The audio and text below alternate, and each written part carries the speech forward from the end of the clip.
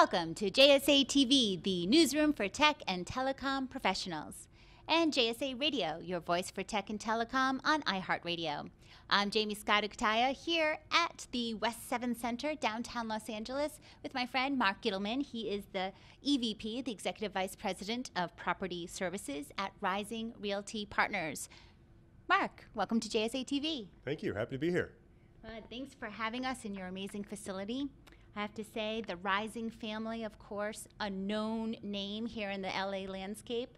And can you tell us why the Rising family name would be attracted to a facility like West 7 Center?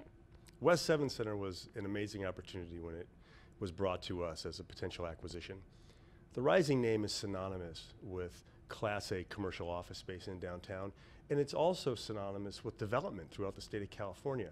Having an office component, a development component, and a data center component was very interesting to us because we've developed our own in-house telecom expertise.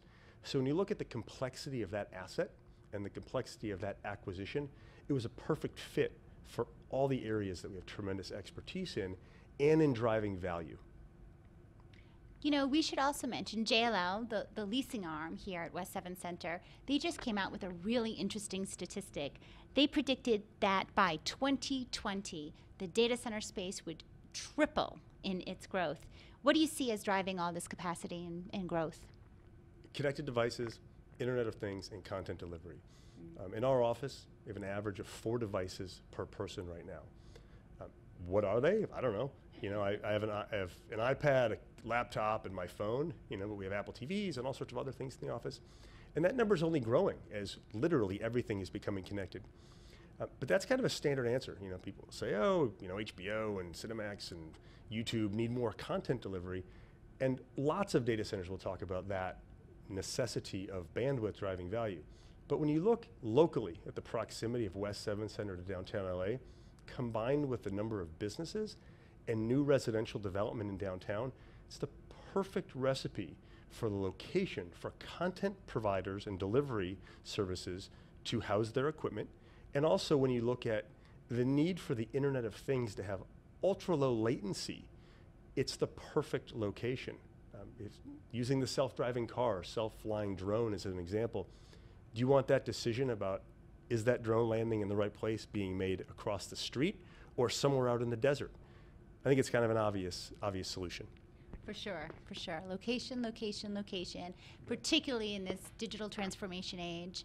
And you mentioned earlier the content consumption, its craziness with so much bandwidth needed out there. So how do you, as West 7 Center, address those needs of those OTTs that we're seeing coming into our data centers quickly here with Google, Netflix, Microsoft, et cetera? Well, part of the opportunity with West 7 Center is the office was essentially fully occupied. The data center has vacancy, but being the only purpose-built data center in Los Angeles with a massive central plant, phenomenal N+1 infrastructure, we're able to deliver exactly what the OTT and the content providers need, both in space, power, and in cooling. Whereas in competing buildings, and they're wonderful projects in downtown Los Angeles, if you don't have enough of all three, you can't really win. We have that recipe here to win. Yes, absolutely. I hear it often that the space, power, and cooling capacities here in LA are often at a shortage. So having this facility purpose-built data center, the only one, really got something here. So looking into your crystal ball, can you tell us what does the next 1 to 2 years look like for West 7? Fully occupied data center. Great answer. Yeah. And thank you, Mark, for your time. Really appreciate it. And thank you, viewers, for tuning in to JSA TV. Happy networking.